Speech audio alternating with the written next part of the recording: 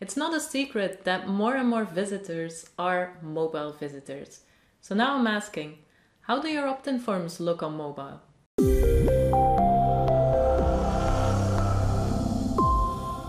Hi, I'm Hanne from Thrive Teams, and in this video I'm going to show you how you can make mobile-specific opt-in forms so that you can turn those mobile visitors into leads. In Thrive Leads, you have 3 different levels of mobile optimization. The very first one is that you can pick which opt-in form type shows on desktop and which one on mobile.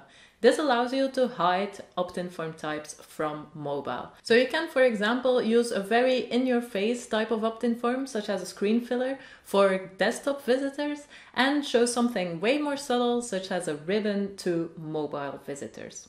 The second thing that you can do is hide elements on your opt-in form for your mobile viewers. So this means that you can have a lightbox that shows an image, for example, on desktop, and that image will not show on mobile, so that you can make more compact opt-in forms. And the third level of mobile customization is that you can actually do mobile editing. So this means that you can tweak your complete opt-in form to look perfect on mobile. Now let me show you how this is done. So as you can see here, I have a lead group that is set up, and this one is actually set up to show on all of the blog posts. And for the moment, nothing is showing, but I have a ribbon here and a screen filler lightbox. And what I would do is to switch this on for desktop on the screen filler lightbox, leave it off for the ribbon so that we don't have both of the same on one page, and then switch it on mobile. So this is how simple it is to actually show a different opt-in form type to mobile visitors. Now let's go one step further. Let's go to this ribbon. And now, as you can see, this is a ribbon with an opt-in form on it. And we can check how this looks like on tablet and how this looks like on mobile. So maybe on mobile, you don't want to show the opt-in form immediately. You want to make it even smaller and show a button first so that people click on a button, and then you get the lightbox to pop up. And this is completely possible. So to do this, let's go back to our desktop view, because this is something that we want to do for all of the views, and simply delete this lead generation element.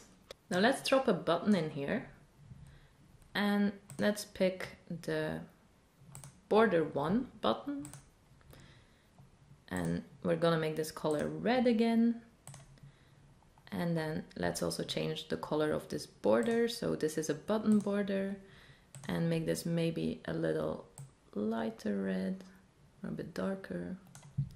So this looks pretty good. And now what we have to do is we have to create a second state of this opt-in form so that we can have a lightbox to show up. So go to the states menu, add a new state, and pick a lightbox state. From here, you'll be able to pick a new template. So in the page setup, go to choose opt-in template, and you can select one of the many templates that we have available here.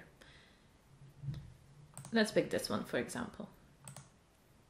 So this typically is an opt-in form that looks very good on desktop with the big image, but maybe on mobile you don't want it to show up. So what you can do is you can actually select this element, go to the responsive menu, and say that you want this to be invisible on mobile.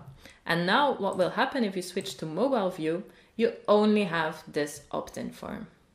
What's even more is that you can start tweaking everything on this opt-in form. So we can change the text, we can change the margins, and that is the third level of customization, the mobile editing. So once this looks good on mobile, let's save it. Let's go back to our ribbon element.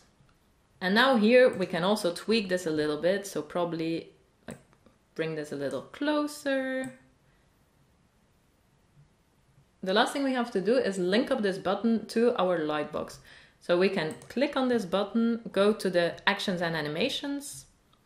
And here you can see that for the moment it's linked to just a normal link, but we can delete this action and go to the custom integrations. And from here you can show the lightbox state. So this would be our first lightbox, and we can apply this. Let's save. Now what will happen is when somebody clicks on this, they will see the opt-in form, And when somebody clicks on this on mobile, because this ribbon will only show on mobile, they will see the opt-in form without the image on it.